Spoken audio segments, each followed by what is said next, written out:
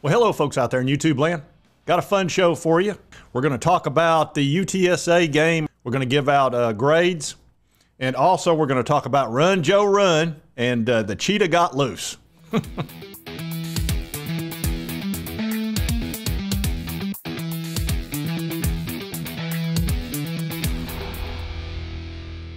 All right, so that was a good game. Look, overall, 45-14. That's a rock-solid game. And it started out amazing. That first run by Joe Milton was awesome. I mean, that changed the game in my opinion. It almost felt like it ended the game in a way. Like all the momentum just went 1,000% in our direction. And it felt like it was a matter of how much we're going to win by, because the defense, all of a sudden, they had to treat our offense completely different because they couldn't get burned again by Joe. And did you see that speed? Those safeties couldn't catch him. And they had a decent angle on him. That really surprised me. I thought for sure they would catch him. Nope. And they're half his size. So he's always had that speed.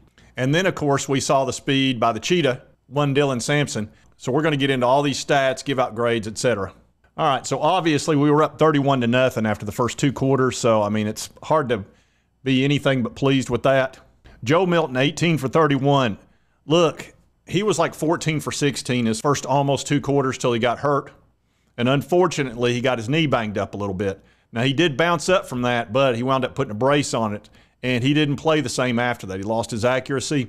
And really, this is a tough one because I've wanted to give Joe a really good grade. I thought I was going to give him this grade for the whole game, but what I'm going to do is break it up into two. Before he got hurt, or before he got sacked, which seemed to throw him off, I'm going to give him this grade.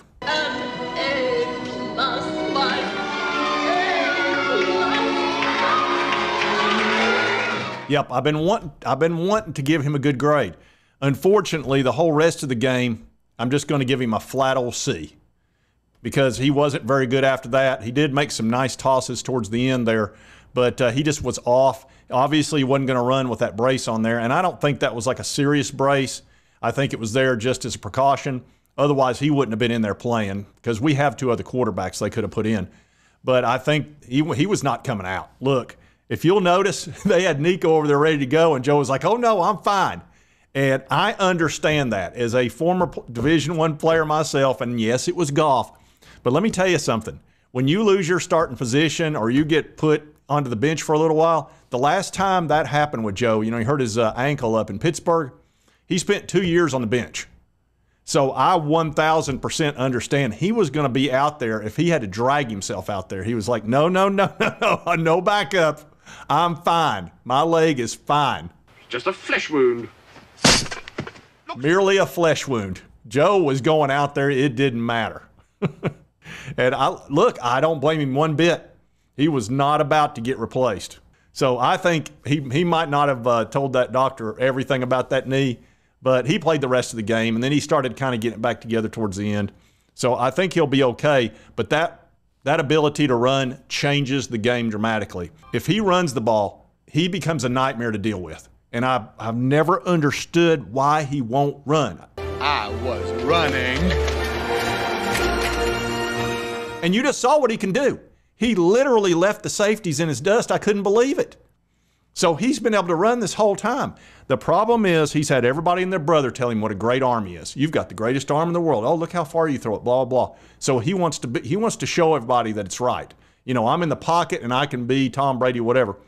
He needs to be Cam Newton. And he actually mentioned that he's been watching Cam Newton's highlights. And Coach Heupel actually brought that up. And I'm quoting him, but he said he's going to have to use his feet. So obviously Heupel's been pushing him to run. And you know how Hendon Hooker was last year. I mean, his ability to run just terrorized teams. And Joe could be doing the same thing if he chose to do so. Even if you're just running for 4 or 5 yards, that changes everything. Because what happens if you don't, they can totally focus on the running backs when you do that option play and you act like you're going to hold on the ball and they know you're not going to. It doesn't matter. So they're just going to focus and nail the running back. Well, now, instead of it being 2nd and 11 or 12 or 9, it's 2nd and 4. Because they didn't know who to focus on. They had to hesitate, and all of a sudden our running back gets 6 yards. So it's super important that Joe run at least 7, 8 times a game, and he's capable of breaking one loose, obviously, because it's not like UTSA had a bunch of slow guys back there. They're a decent team, and they've won a lot the last 2 years. I know they didn't have their fearless leader, Frank Harris, due to a toe injury. He's got turf toe, which is the hyperextension of the toe, and it takes, sometimes 8 weeks to get better. And he had an off week coming up, and then their first conference game, so I was not a bit surprised they held him out. I would have done the same thing as a coach, because you can still win your conference, but if you lose Frank Harris in this game and he re-injures it and you lose him for another 6 weeks, you're doomed. So anyway, I was real pleased with the first half by Joe Milton, and even more pleased that he finally ran the ball. Man, watching that guy for a couple of years now, and he just never wants to run, and he finally did, and look at the success. Our running backs played really well. Look, Dylan Sampson came in. Jalen Wright got banged up, and Dylan Sampson came in, the cheetah, and he ran for 139 yards. His long was 44. He had a fantastic game. That's what, a 12-yard average. Really pleased. Joe is part of that with 89 yards. Jabari had a very nice game, 61. Jalen was doing fine, but got banged up a little bit. So we ran for 300 yards. So the running back, and yes, I include Joe as a running back, had a fantastic game. You run for 300 yards, that is nothing but this.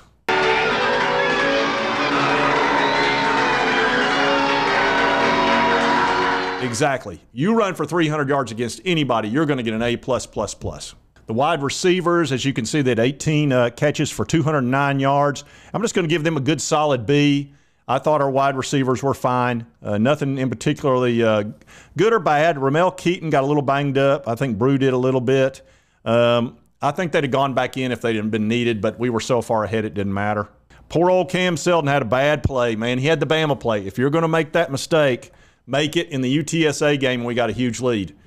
It was 14-0 at the time. Had that been against Alabama or Georgia, that would have been soul-crushing. Can't ever do that. You don't mess around with that football on a punt like that. That's what Alabama did last year, and it played a huge role in that victory for us. And I thought Nick Saban was going to lose his mind when that happened. Don't touch the ball when it's bouncing around on a punt. Come on. He must have thought that the other team had touched it and that it was a free ball. That had to be what his thinking was. On defense, we had, Aaron Beasley had 9 tackles. He had a TFL. I think we had 4 sacks. 1, 2, 3, 4. Yeah, we had 4 sacks, which is really nice. Tyler Barron played a great game, I thought. He was pressuring that quarterback like crazy. He didn't get to him that much, but, man, he terrorized him back there. Caleb Herring had a sack. Omar Norman-Lott had a sack, and he missed the first half of the game due to that suspension. And look how many, everybody got to play in there, got to play in this. McDonald, didn't he have an interception? I think we had 2 INTs, and he had one of them. Yeah, McDonald had one of them, and Warren Burrell had one. So 2 interceptions, so that's great. D. Williams was dying to return a ball, and he's so dangerous. 2 for 34. And Campbell finally missed a kick. He missed it was almost 50 yards or something. And he darn near made it. He's a good kicker. Jackson Ross had a nice game. I think he's solved his shanking issue. The O-line, man, we need Cooper Mays to get back in this game. I hope he can play the South Carolina game. He keeps stressing out, but then he doesn't feel like that he's up to playing. And look, he's got a bit of an issue that, you don't want to rush it because then that can make you regress. But hopefully he can play the South Carolina game. We need him back in there. It was flat out due, not only for timing and to be able to go fast, but we can't have any more missed blocks like we had. That led to that sack.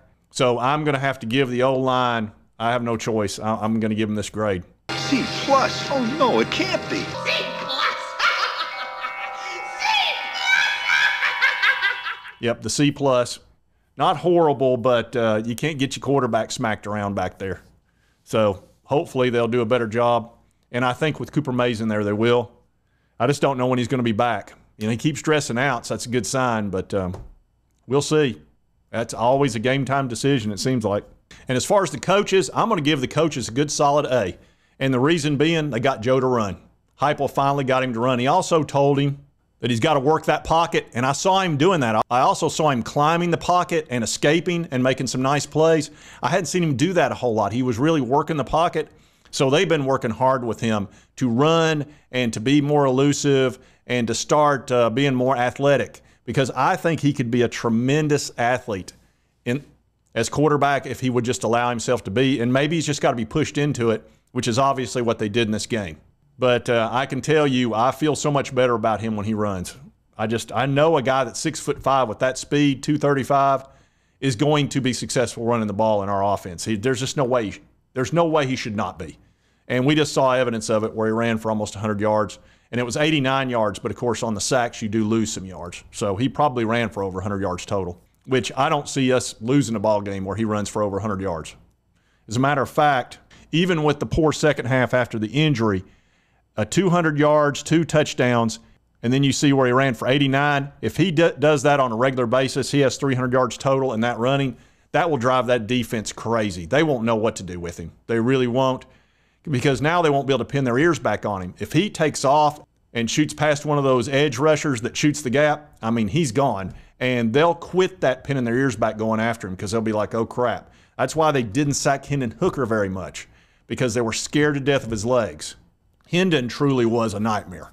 I would have hated to go up against him. Now, we're getting ready to go up against a guy that's kind of playing like Hendon with Spencer Rattler. He has been playing really well, and we're going to have to stop him. We're going to be talking all about that this week. But anyway, I did want to give those grades, and it was so nice to see Joe run, and hopefully his knee will, feel better this week. I think it must not be too bad, or he wouldn't have been out there the whole second half, no matter how much he doesn't want to give up that position even for a moment. And again, I can't blame him one bit. If I'd lost my position for 2 years, I'd be out there. I don't care if I had to be out there with a walker. You're not pulling me. So anyway, I did want to give out these grades, and this was a fun one to do. I like it when we have a big win like this. It felt like old times in that first half. Remember? When we were up 28-0, we were up 14-0 after about 5 or 6 minutes. It really felt like old times. I was like, is Hendon here? What's going on? Why are we running the offense the way we always have? I couldn't understand. We were going fast. Joe was running. It's like, what's happening here? But it was fun. It was great until he got his knee bumped. So anyway, and I do want to take a moment to thank today's sponsor of this video, and that is Sevierville Golf Club. They have 2 great golf courses. They're right off Highway 66 in Sevierville. Super easy to get to. The courses are in fantastic condition right now. I played there twice last week, and it was perfect. The weather was perfect. The conditions were ideal. The fairways are lush. The greens putted great. Man, they putted good. And there was a lot of golf out there, but, you got 2 golf courses. So they had one tournament, must have been 400 people in it, man, and everybody had a blast.